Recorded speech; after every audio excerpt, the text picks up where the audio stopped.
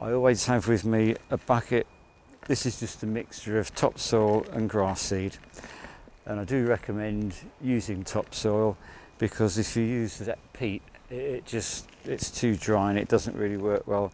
And what I do with this is if you do get like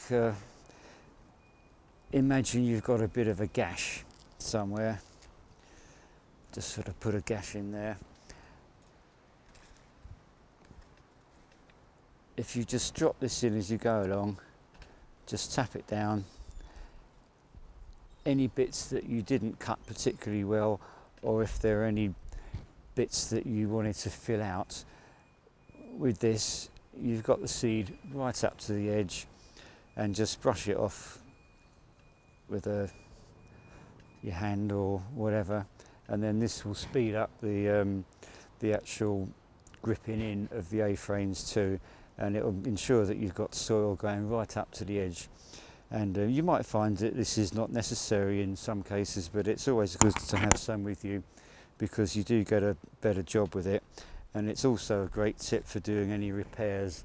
If you do ever get a piece of Smartedge that you've put in and you've allowed plants to grow over it, or perhaps a pet has been weeing on it or something and has killed the grass, using this simple technique, just mix a bit of this together, just fill it in, tap it down, water it, and it will come back, because the Smartedge will still be in position. The Smartedge wouldn't have moved, it'll only be that the grass has died.